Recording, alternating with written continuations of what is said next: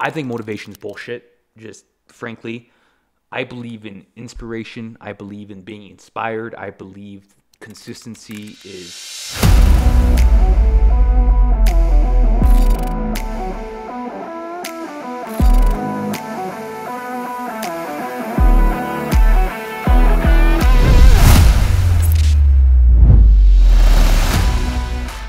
So we talk about motivation a little bit in the car. So what's kind of your input about it?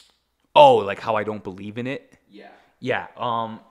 I think motivation is bullshit. Just frankly, I believe in inspiration. I believe in being inspired. I believe consistency is how you need to achieve anything, and you are consistent via good habits.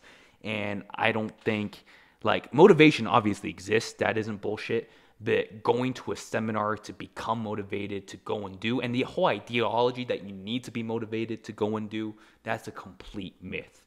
I don't know about you, but like, let's bring it to fitness.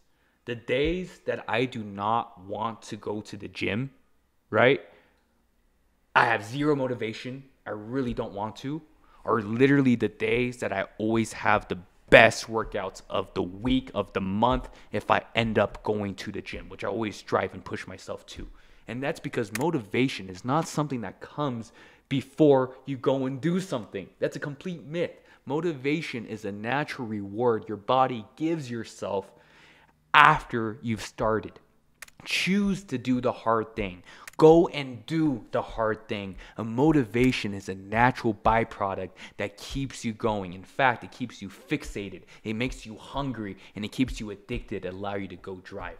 I believe in inspiration as a starting point. You may be inspired by someone. You may be inspired by something to go and be better, do better, be more productive. And that could be what you need to go and start. But motivation is not the starting point. And if something is holding you back because you simply do not have the motivation to get started, do not think motivation is the answer.